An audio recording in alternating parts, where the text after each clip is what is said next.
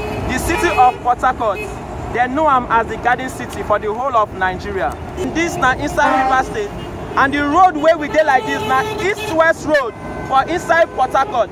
This road connect other states than where dey for the country, Nigeria. The reason why I dey here now because of the way they dump dirty for the road. Where I stand now, the pavement wey separate the road make them into 2 lanes. One they go and one they come. For the middle of the road, that don't become where then they dump dirty of all kinds for the center of this road. I dey for Rumosi, for east-west road, for the center of this road now where they dump dirty. And I dey ask myself, if Port Harcourt na the garden city, wetin make am they come they dump dirty like this for the garden city?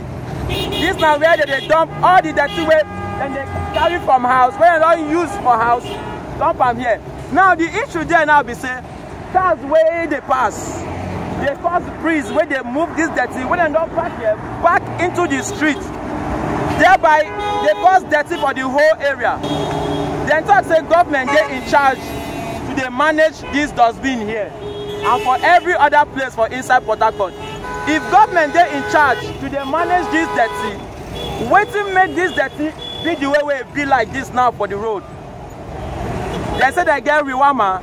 Riwama na agency by the government where they take care of waste management. And if Riwama dey this state and this dirty be like this, I think say the government of Port Harcourt still have a lot what they're supposed to for waste management. We dey talk about health for the state. This now one of the ways where health they take get affected.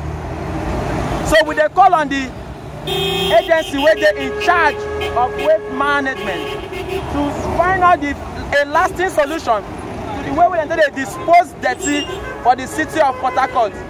This supposed to be the garden city, place where they clean, place where waste and management they wear package and we are taken care of. Government say they in charge, then they collect tax for all this area. Now, if this place still be like this, what thing you go talk about the health of the people? What thing they do?